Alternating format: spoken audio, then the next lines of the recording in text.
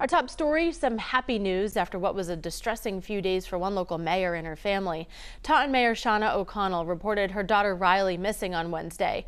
12 News reporter Jake Holter joins us live in studio this morning. And Jake, we've learned the young woman has been found safe.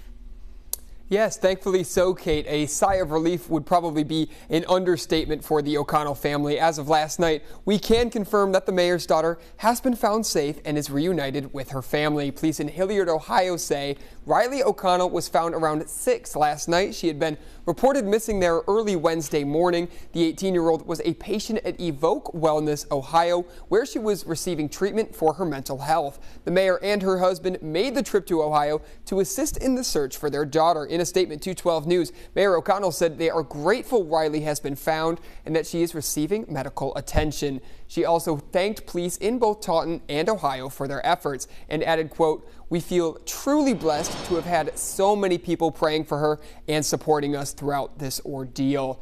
The mayor also posted on Facebook thanking the community for their outpouring of support during the difficult time. A Taunton church actually hosted a prayer vigil on Friday in support of the O'Connell family. Live in studio, Jake Holter, 12 News.